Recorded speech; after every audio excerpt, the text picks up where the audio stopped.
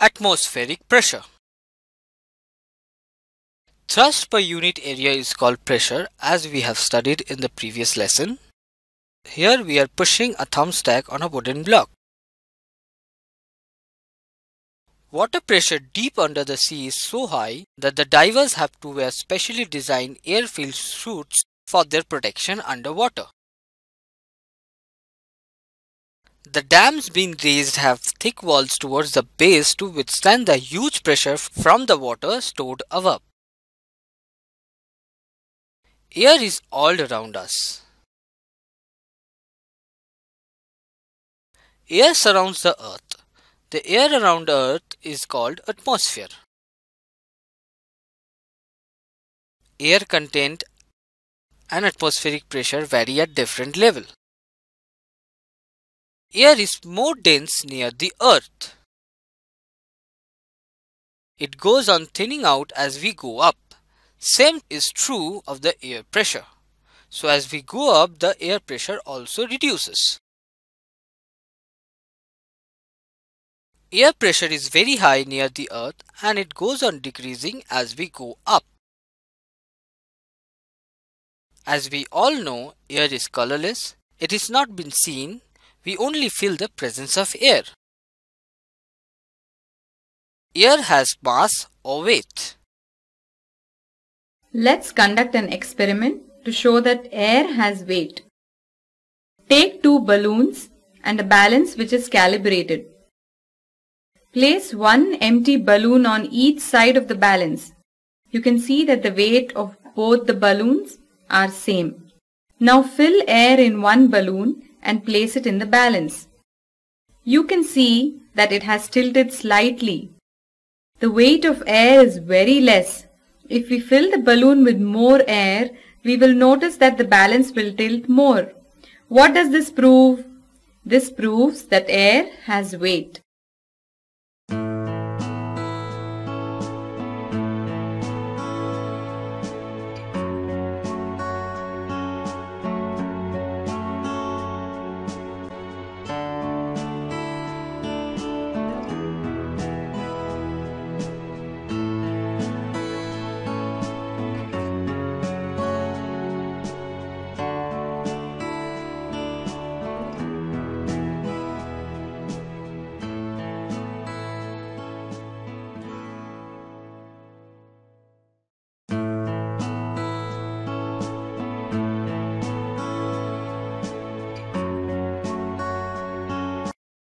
Air occupies space.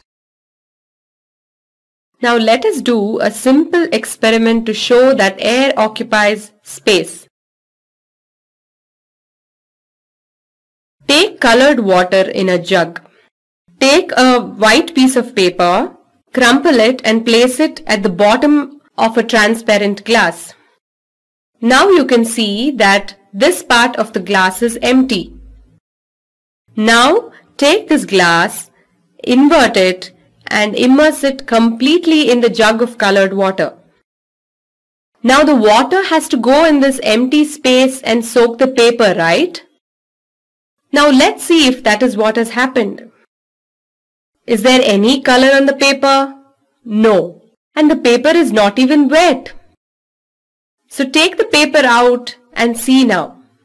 You can see that the paper is completely dry. So how do we prove that the paper is dry? Let us set the paper on fire.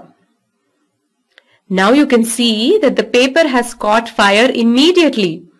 This shows that there is no moisture in the paper. So in the empty space where we thought that the water would go inside, there was air and the air has not allowed the water to go inside. This very clearly shows that air occupies space.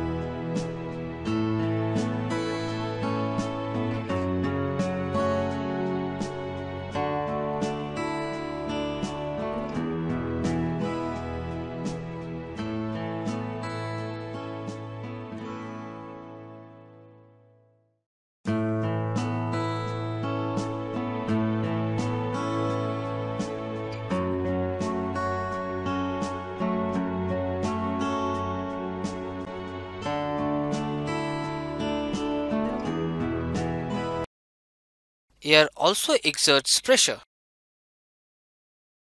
Air exerts pressure. What are the different types of pressure it exerts? For the first experiment, let's take a glass full of water. Take a piece of cardboard and cover it. Now invert the glass quickly. You see that the cardboard does not fall down. This is not magic. Then why does this happen? This happens because air is exerting pressure upwards to hold the cardboard. So what did we learn from this? We now know that air exerts pressure upwards.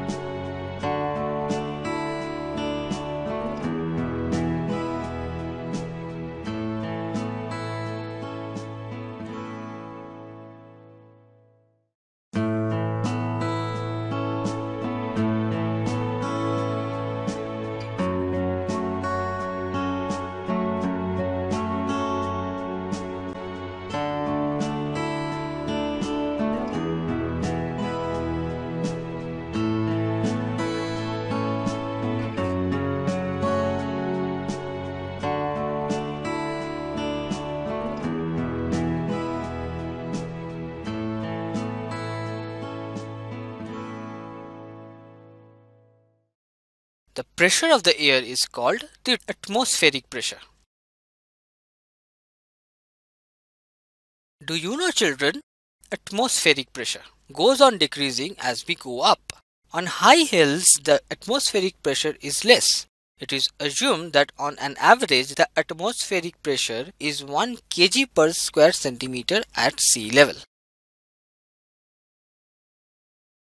Unit of pressure for measuring pressure on a surface. Normally, we measure pressure as a force per unit area. Force is measured in kilogram weight and area is measured in square centimeter.